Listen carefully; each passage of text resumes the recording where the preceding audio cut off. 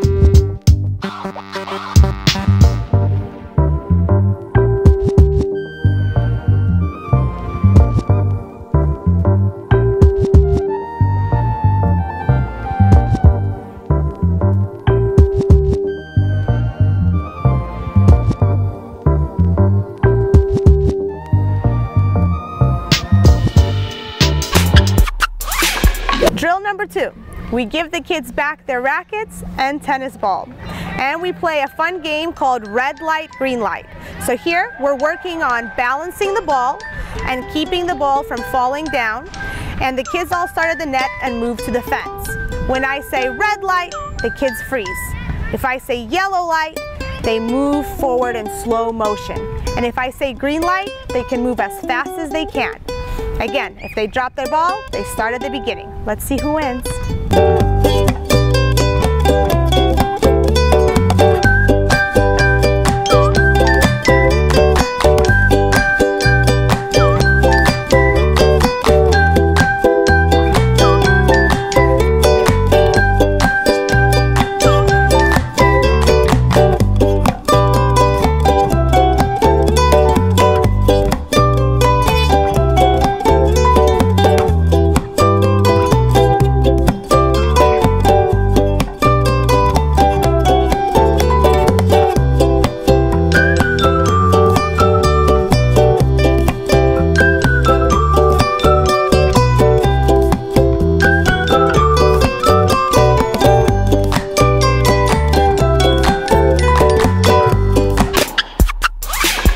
Drill number 3.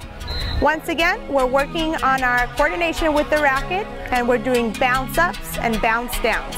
Here, the kids are competing with themselves and they see if they can beat their score from last week. So for example, if they got 8 in a row bounce downs last week, the goal is for them to get 9 or 10 or more.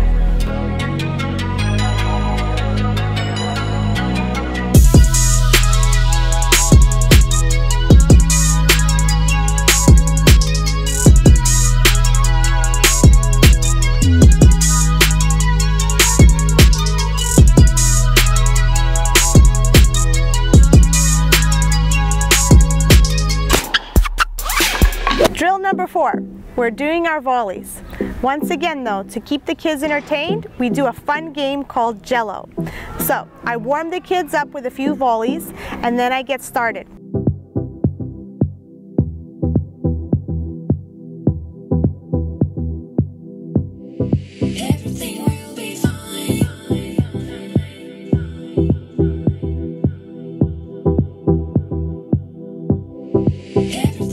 They're lined up across the net, and I tell a story, something all the kids love to hear. I make it fun, and whenever I say the word Jello in the story, they drop their rackets and they run and touch the double sideline and run back. The first person to make it back to the net wins. So here we go, be creative.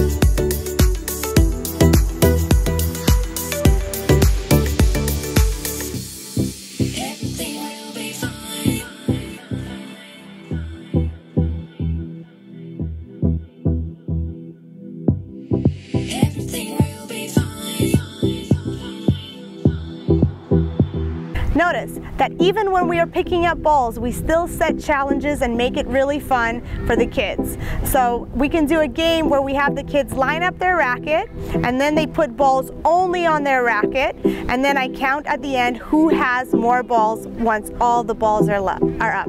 The kids love this game. Another thing you can do is count down. So for example, say you have 10 seconds to pick up the balls or 20 seconds to pick up the balls, and the kids are trying to hurry, working together as a team, and of course getting the balls up as fast as possible.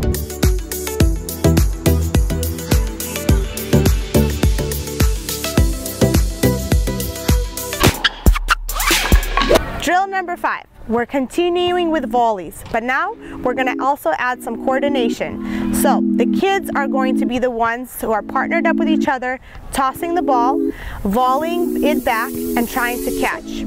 I participate in this game, and we'll see what team gets to 10 first. Then we switch it up. Give it a try.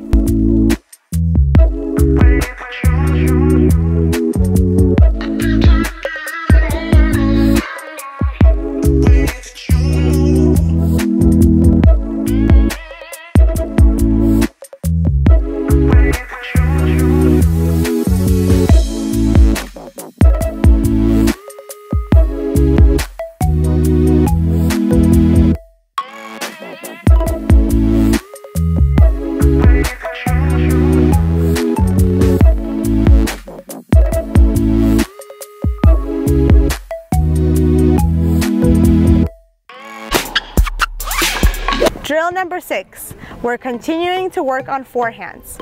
However, last week we did it completely stationary and I fed the ball in place. This week we're doing it moving and progressing for the kids to hit the ball while moving all the way across the court. So they're hitting it from every shot. Now, to make it fun and set a goal, I place cones on the other side of the net, and we're playing a game called Fireball. So the goal is for the kids to hit the cone, and if they do, I yell out Fireball, they drop their racket and run all the way around while I toss balls at them. If I hit them, I win. If I don't, they win. So here we go, working on some forehands.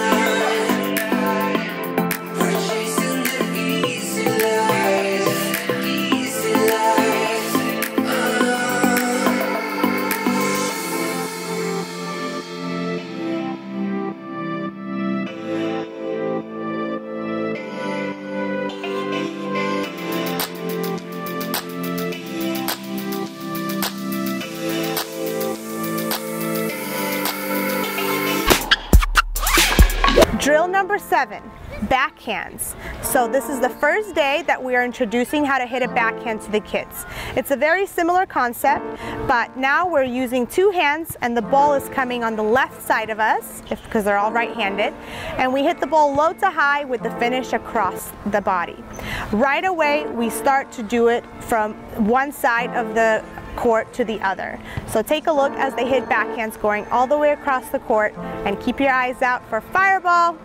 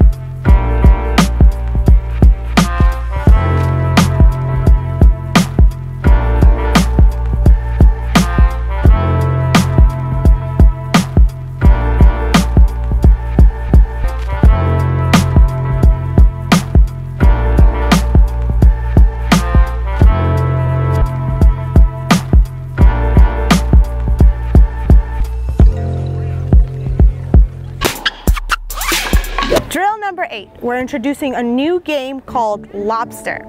So here the kids are going to have 2 rackets instead of 1, and when I feed the ball to them, they trap it with their rackets, turn and do a forehand, and then trap it with their rackets, turn and do a backhand. So this is a great way for the kids to hit forehand and backhands and develop strength with their left arm.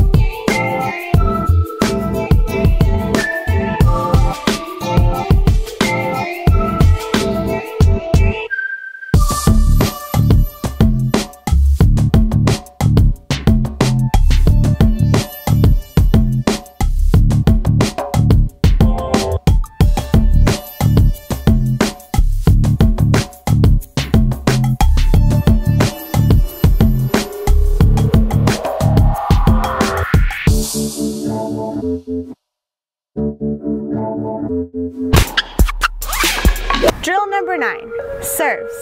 It's very important that the kids continue to work on their serves and know why, how, and where to hit the ball. So I explained to them where in and where out is, because we are gearing up for our tournament in a couple of weeks. So the kids need to know how to hit the ball across and to the correct cervix box when serving. Today, we also introduced the ad side of the court.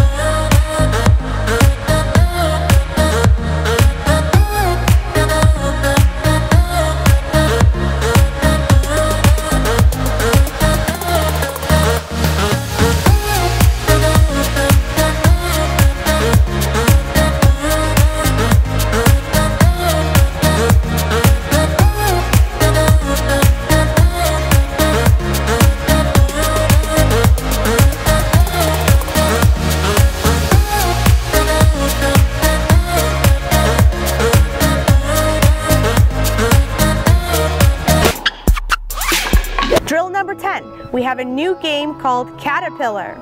So here the kids line up in a line and I roll the ball to them. The goal for them is to make sure the ball rolls right in between their legs and they don't get hit. If the ball touches them or if the ball doesn't go in between their legs, then they go to the back of the line.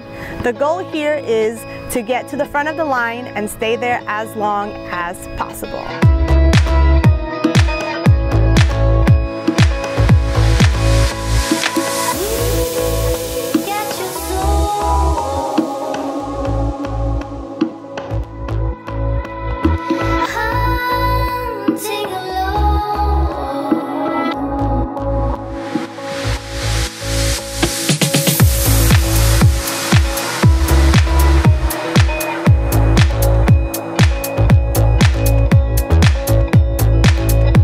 This was a wrap for our lesson number 2. Keep your eyes out because we still have lesson 3, lesson 4, and our tournament coming up with the red balls. Again, if you're coaching, keep it entertaining, keep it light, and keep the kids involved, even if you're doing a simple exercise like volleying or picking up balls. Thank you guys again. My name is Karina Ward, and I'll see you soon. Bye! Game, set, and match.